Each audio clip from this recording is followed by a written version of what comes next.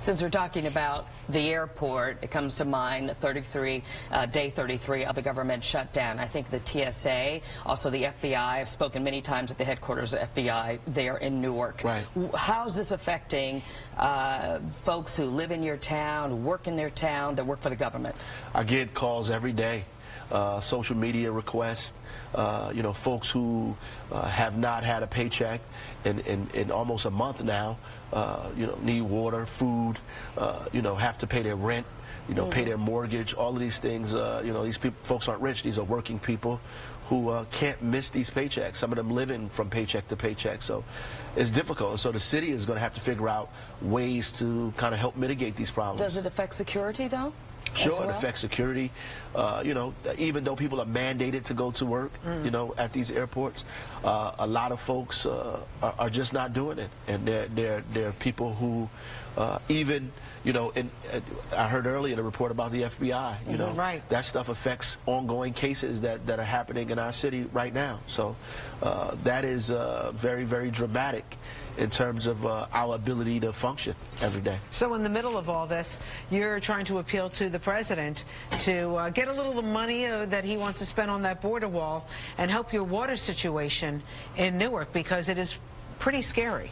Absolutely. We have about 15,000 to 20,000 homes with lead service lines, hundreds of thousands across the state of New Jersey, 10 million across the United States.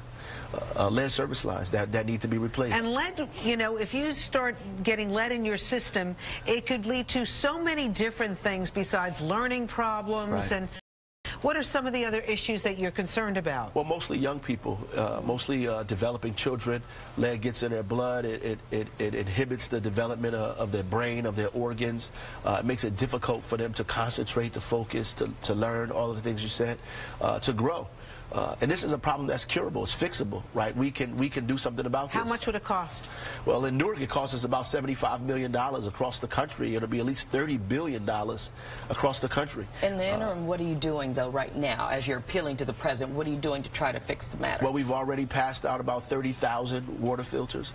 We're changing the corrosion control inhibitor. That's the thing that coats the pipes to stop lead from leaking into the water. We're about to change that in February. We have already gotten money from the state to begin replacing some of our lead service lines, about 1,500 in March we're going to begin. Have you heard from the president? No, I haven't. I haven't heard from him at all, or anybody in his office for that matter. Let's talk about congratulations to you and the city of Newark, because we hear the crime rate has dropped to record levels. Yes. What do you attribute that to?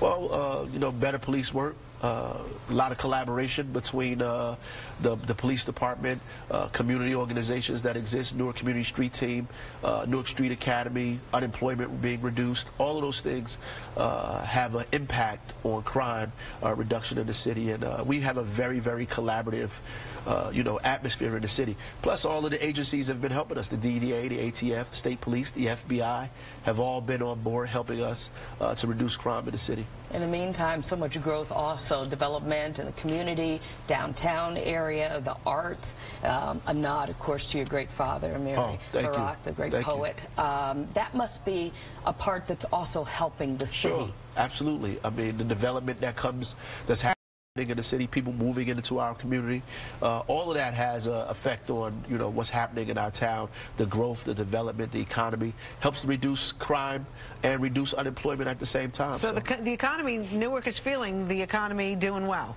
Yeah, in Newark, we are experiencing a boom that we've experienced for some time, and we want to continue that. We want it to be consistent. So is Cory Booker slightly jealous of your record? Just like a little bit, just a little bit. Well, he's been very helpful, I should say that. We've been working a lot closely together to make sure that this stuff is happening, helping us bring business to our city. It's been very instrumental in that. Along those lines, you ever have any aspirations to go the route of Mr. Booker? Oh, no.